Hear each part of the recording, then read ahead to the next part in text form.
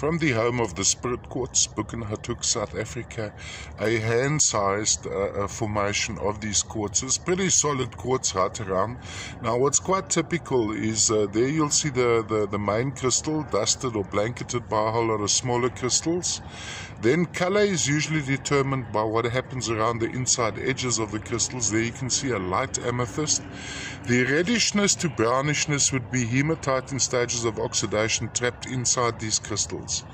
Now size-wise, as I said earlier, hand size, or actually maybe, good hand size. The specimen has been sawn along here. I'll just show you there. It's sawn there. That is natural. And it's been sawn a little bit over here and on the base it's been sawn. So it's been sawn to stand flat like this. So on a turntable, looking from the side, you'd have this effect.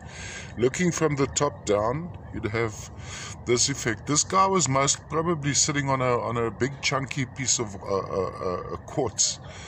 Matrix of these is typically solid quartz, and then you have these lovely crystal flowers sitting on the top.